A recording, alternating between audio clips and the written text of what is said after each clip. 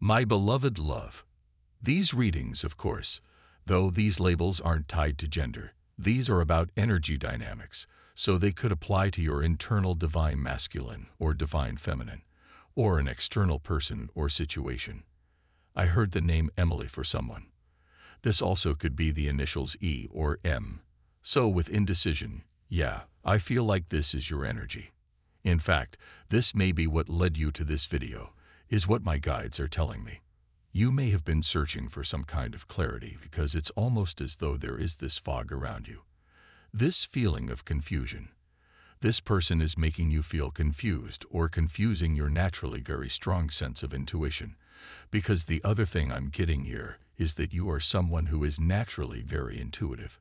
So it's very unusual for you not to be able to intuit into a person or situation. But that's exactly what's happening here. It's almost like your intuition is blinded. I'm not sure why.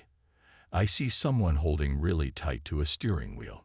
Someone may be driving a lot at this time, or maybe specifically thinking about the other while they are on some kind of commute to work, or while they are driving. Metaphorically speaking, this holding on to the steering wheel could also represent someone really trying to hold on to control of this situation, or this person, but feeling as though they're losing control or like this connection makes them feel out of control. Okay, so now I'm picking up on some kind of masculine energy, the one who is afraid of losing control. This is a divine masculine, who is afraid of losing control of his own emotionality. This is someone who is being very careful and calculated about what emotions they are openly expressing to you, because they are actually afraid of how emotionally out of control you make them feel. I heard the name Jacob for someone. So when someone's in a very wounded, very deeply low vibrational state, they're going to be bounced out of your life to some degree for the purpose of your own divine protection and the protection and preservation of your highest spiritual path here. Because you are really divine feminine on a mission at this time, you have a lot happening, changing, shifting in your life when it comes to aligning you with your true purpose here on earth. This may be related as well to your finances or career, or how you are structuring these things in your life.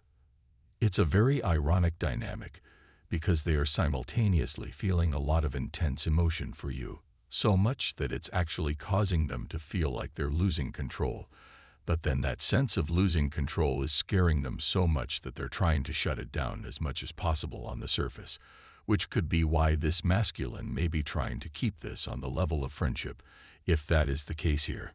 We also have deceit in the reverse position and goddess of the moon reversed. Okay, so for some reason, I heard some divine feminine's guides say, this person isn't openly telling you the truth, but you know the truth from within yourself again. From divine muscular.